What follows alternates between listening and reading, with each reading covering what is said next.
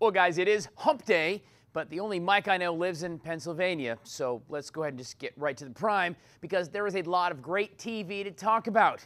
Now, at first, we continue the road to fame and fortune and a recording contract on American Idol. Now, last week, it was the top 8 ladies all going head to head. To head, to head, to head, to head, to head. That's 8, right? My mama told me you better shop around. I wanna be, oh, yeah. I wanna be, oh.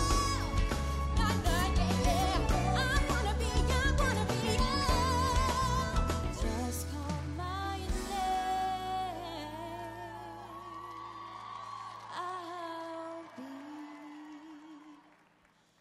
there.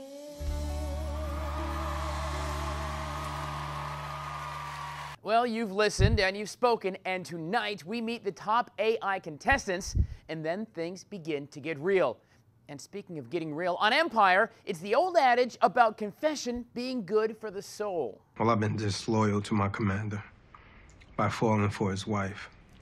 That is a serious breach of every pledge I've ever sworn. Are you saying you're falling for me?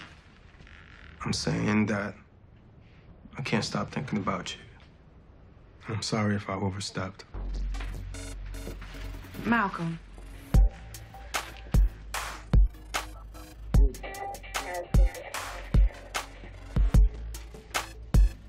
And that, my friends, is the perfect setup for a Renaissance trip on the Love Boat.